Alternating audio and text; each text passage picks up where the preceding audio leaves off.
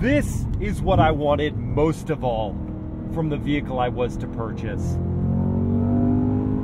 A visceral drive. Hey crew, it's been about 4 months now since I first brought home my 23 Cadillac CT5-V Blackwing Anniversary Edition, to get the full name in there. If you didn't see my first drive video, go watch that. But today's video I wanted to make because we have officially, by more than a few miles, moved beyond the 500-mile break-in period.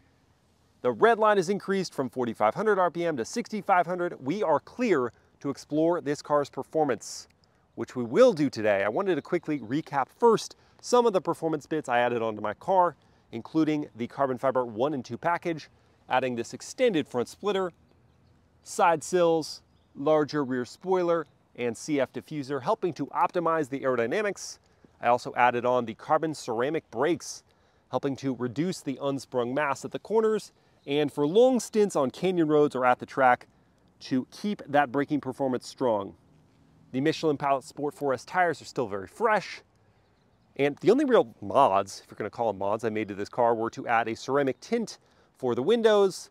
I did a full PPF of the front end to help protect that paint, and did a ceramic coating to make cleaning it easier.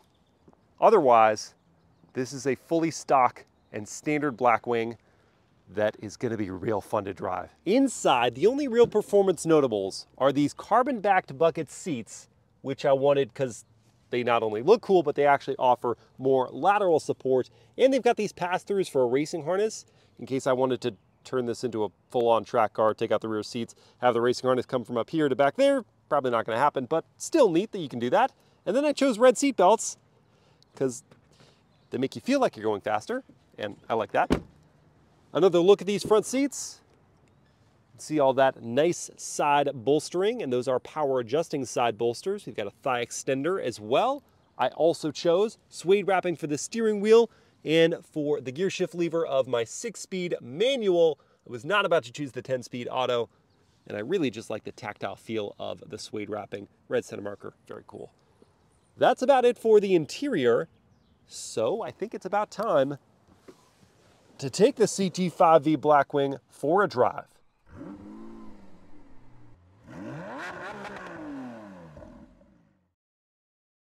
All right, let's fire it up.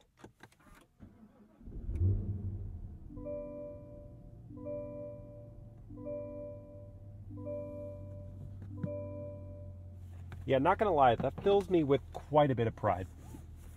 This is how we start a car.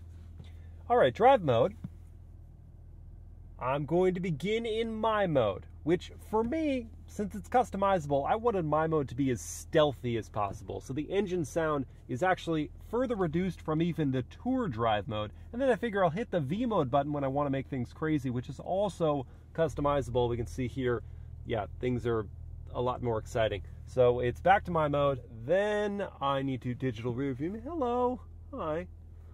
Oh, I'm wearing my MilesPerHr hat, by the way, which you can't really see, but I'll put a B-roll clip here. And I don't sell those, but would you buy it if I did? Let me know in the comments. Digital rear view mirror, there we go. Over into reverse and up. That brings up a very high resolution backup camera, lots of different angles. If you want to learn more about that, watch my first drive video. Release the parking brake over here. And let's scoot.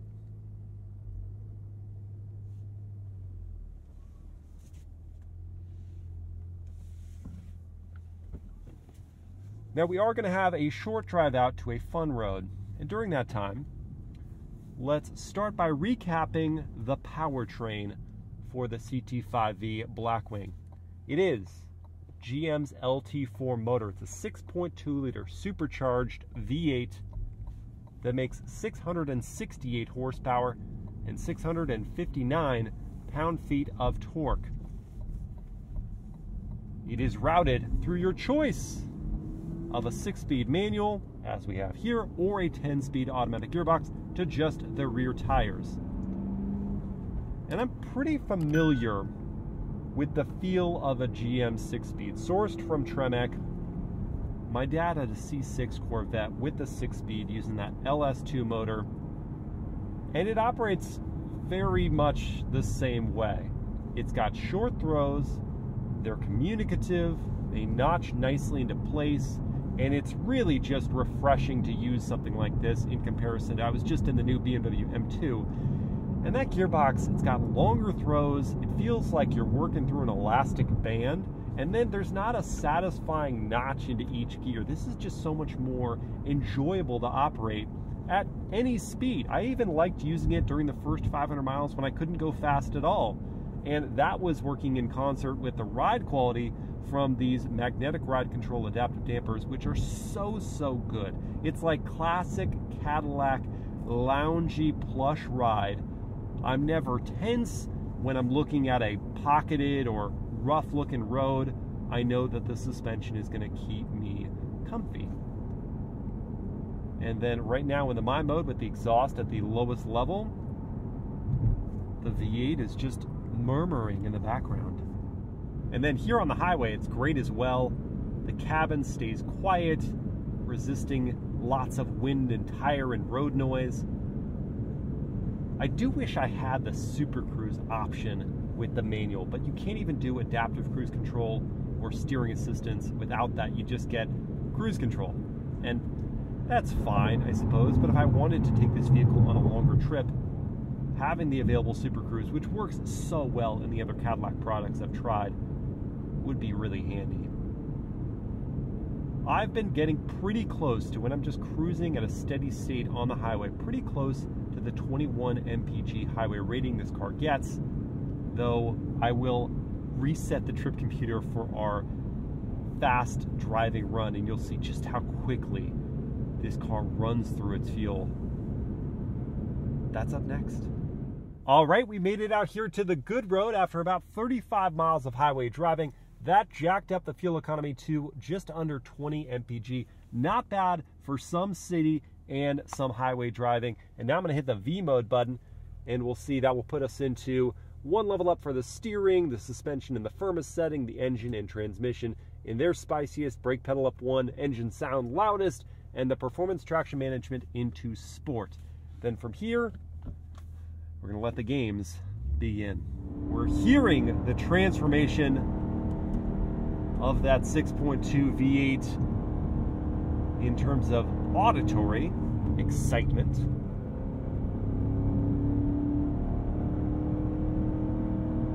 Just superb. And I'm feeling an instant change in those magnetic ride control dampers, firming up the body quite a lot.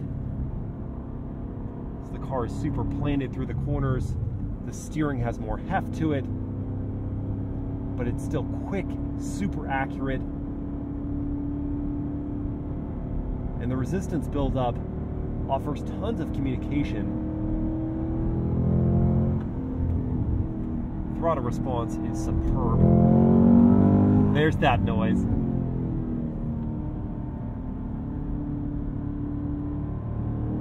Then let's try a no-lift shift flat to the floor.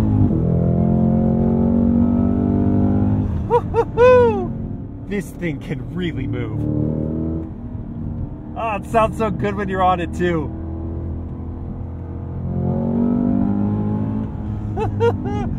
Those carbon ceramics have incredible feel and stopping power.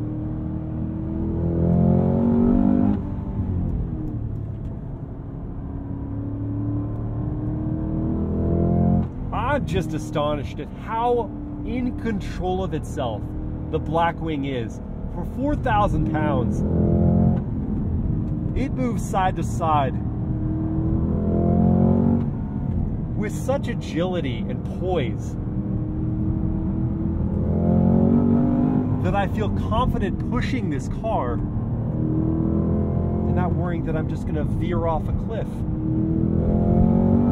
No lift shift. Oh, I love this gearbox.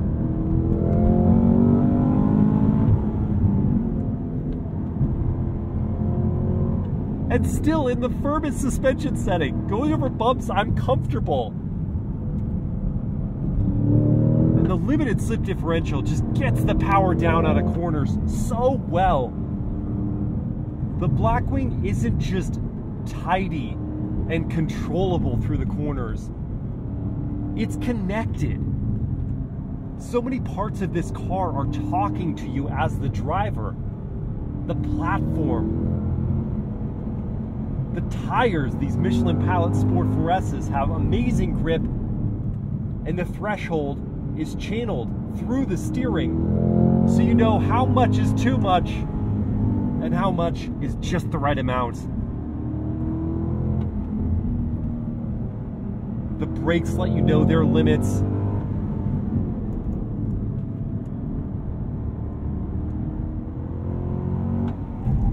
The traction management system is so solid that I don't worry so much about the fact that this is a rear drive sports sedan.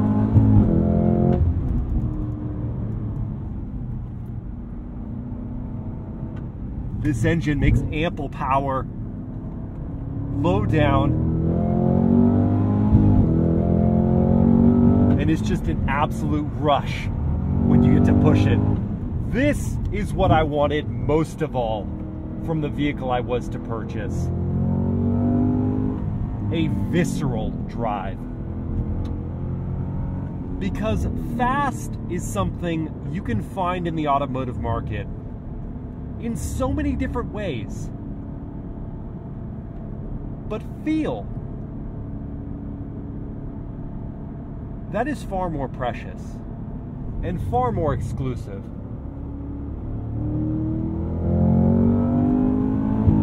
And is endowed to the Blackwing in great measure.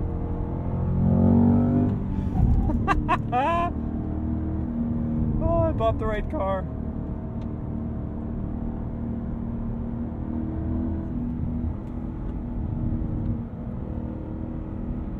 I really, really did.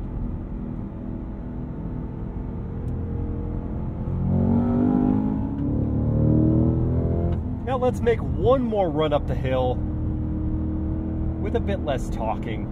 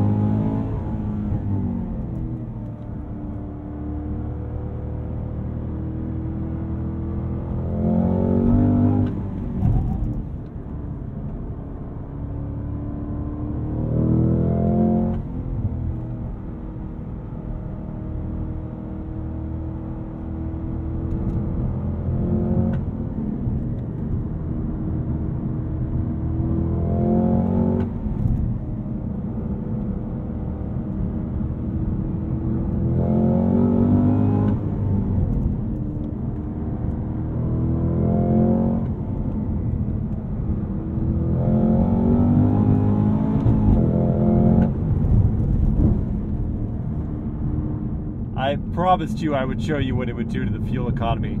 So after, just about 20 miles of the canyon driving, it took our fuel economy from about 20 to 11. Yeah, and just obliterated the fuel. So that's what you get. But is it worth it? Very much so. Guys, this car is not even close. It's far and away the most rewarding and engaging sports sedan I've ever driven. It's the reason why it's the only new car I own. the other two being an 80 series Land Cruiser and an NA Miata race car. It's so good around town. Like, I want to make that very clear. It's just agreeable to drive. The seats are comfortable. It's quiet when you want it to be. And yet, when you take it to a road that is worthy, it strips naked of all pretense and just becomes this immersive, scintillating driving road car, such that I would rather spend time behind the wheel of this thing than vehicles costing 2 or 3 times more. I adore it. I absolutely love this car. And I am going to have a video where I talk about things I don't love about it, and a video where I talk about things that I do love about it, kind of put it into a summary. Just from that drive on that canyon road, there is only one criticism I have for it, from a kind of fun to drive perspective. I hear very little of that supercharger whine. You can hear more of it outside the car, but I'm not outside the car, I'm in the car, and I want to hear more of that. I know an aftermarket intake, if I can find one, would cure that problem, and that's probably going to be the first performance mod I make to the car. But that's about it. Everything else is darn near perfection. I sincerely hope you guys have enjoyed this video, but if not, it doesn't matter to me. I really had a good time making it either way. If you did like it though, please like, comment, and share the video. Subscribe to the channel, hit that bell to get notified, and I'll see you next time.